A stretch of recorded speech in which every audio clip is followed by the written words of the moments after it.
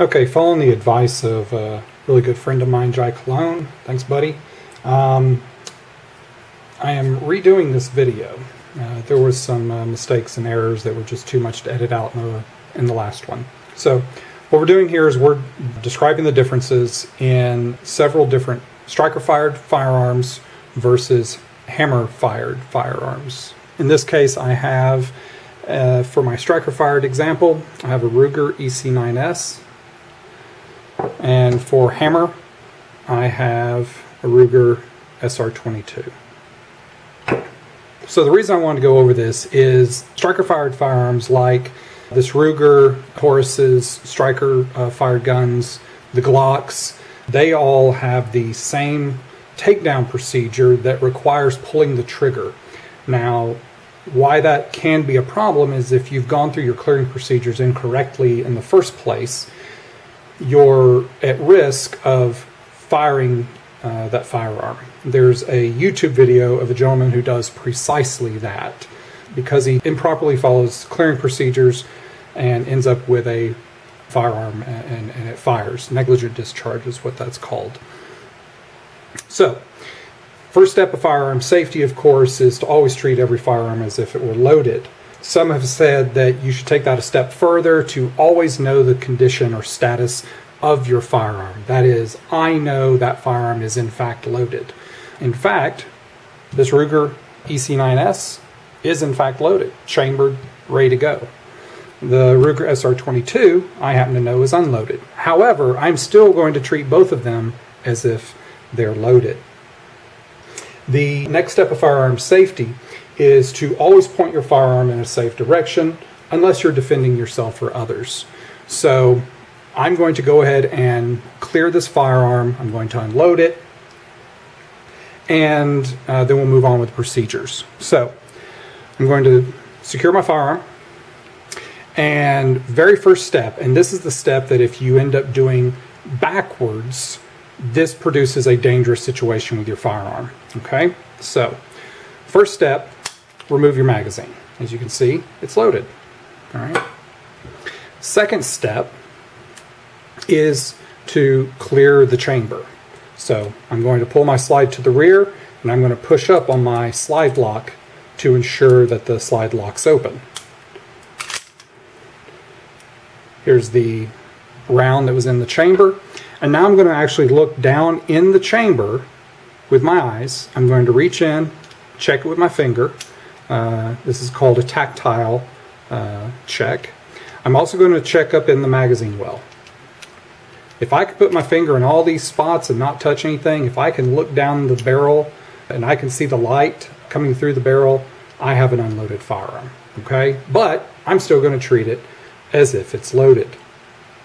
Now, where the procedure goes wrong is, and I will go ahead and show you what that looks like. So here I have a magazine with ammunition.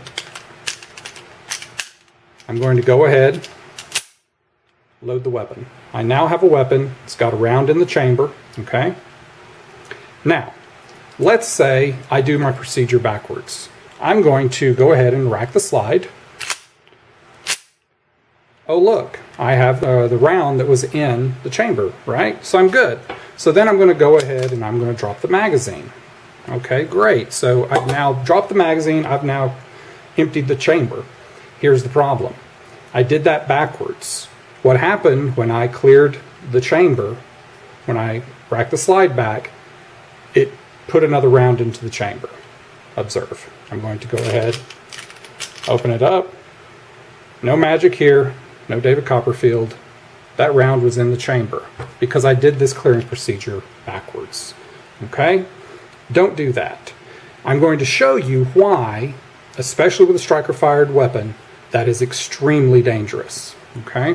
So, I'm going to move on with my procedures. So since I just had ammunition in this, I'm going to finish my clearing. Okay?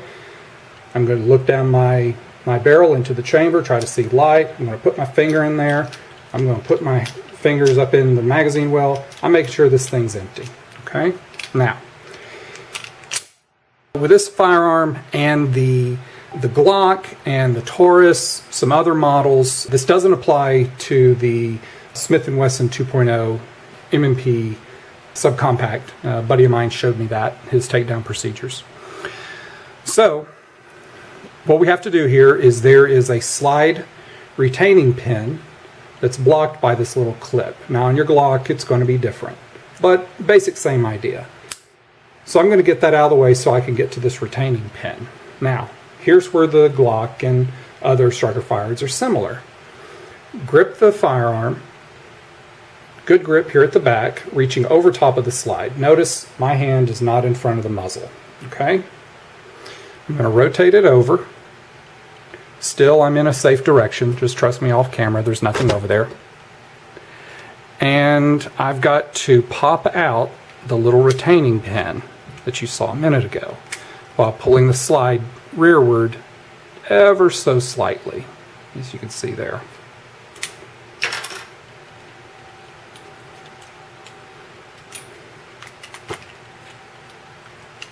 Out comes the slide retaining pin. Now, this is the step with Glocks, Tauruses, this Ruger, mini striker fired weapons that if I have done my clearing procedures backwards, right? If I have emptied the chamber first, then dropped the magazine that was loaded, I still have a round in this chamber. So let's pretend I have a round in this chamber, okay, for the sake of this example. I have to pull the trigger in order to release the slide. It's going to fire. Now, if I have a round in this chamber, it's going to shoot. Okay? Now, Ruger has a dummy magazine that you use because Ruger and many firearms, they have a magazine block, safety block, that the trigger will not pull, as you can see, if there's not a magazine in. So you use this instead of a real magazine, just some extra step precaution, so that you can actually pull the trigger. As you see here, it's pulling. Now, I'm going to pull the trigger so that the slide can go forward. Now, as you can see, I didn't have a round in that chamber. Had I had a round in that chamber, like the YouTube video where a gentleman did that, the gun goes off. Okay? It's not good. Now, trigger's pulled, off comes the slide.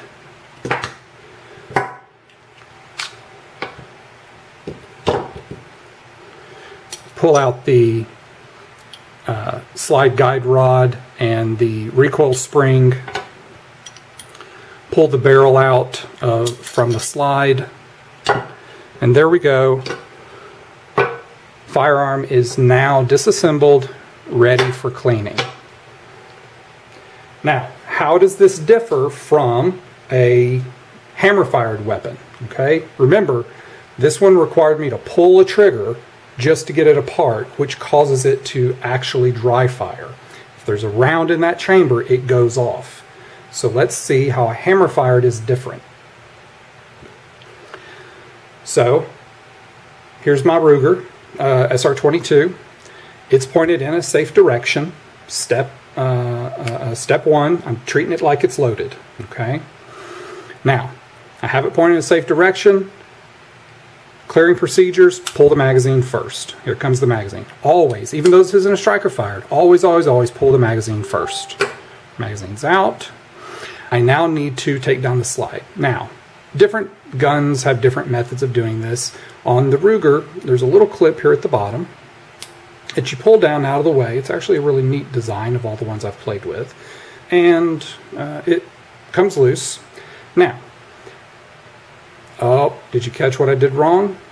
All right, I just did. I dropped my magazine, but I didn't clear my chamber, did I? So I'm going to put that clip back up, and I'm going to fix my clearing procedure. See, even I make mistakes. So, weapons on safe, I've dropped my magazine. I'm going to lock my slide to the rear. As you can see, I'm going to look down in that chamber. I'm going to make sure I can see daylight. It's really hard with this 22 because it's so small, but I can reach my finger in there and feel for a round. I can reach down in the magazine well. I can check up in the magazine well and make sure this gun is empty. Okay, now I'm ready to proceed with taking it down. Slide back forward. I'm going to open that little clip again. Now, the Ruger SR22, for taking it apart, it's best to put it into fire mode so that the hammer can lock back, which lets you pull the slide off. Okay, hammer's here at the rear. So I put it on safe. Slide comes back, and it just comes forward. Off comes the slide. Here is the guide rod and recoil spring. And now that firearm is disassembled and ready for cleaning. Now, as you can see, I've got ammo laying here. That's because I was doing these clearing procedures. Now, if you're cleaning your handgun, you don't want your ammunition anywhere nearby. Okay, so make sure you get the ammunition out of the way, push it off to the side, that way you don't make any accidents, any mistakes. Okay, I'm not actually cleaning, I'm doing a demonstration video. There's the caveat, don't crucify me for it. Now, back to the point of the video. This handgun, the striker fired gun, as you recall, I had to pull the trigger, making the gun fire, in order to take it apart. Hammer fired weapon, never had to pull the trigger and it disassembled. Okay, now what does that mean? Does that make a striker fired inherently less safe? Absolutely not. They're perfectly safe, excellent firearms. Just ask the FBI and so many other police departments. What this means is that your clearing procedures must be perfect. Okay, you saw me mess up my process with the Ruger. Okay, here I am making a demonstration video and I mess up on camera. I'm going to leave this on just for that example. Okay, I'm not going to edit it out.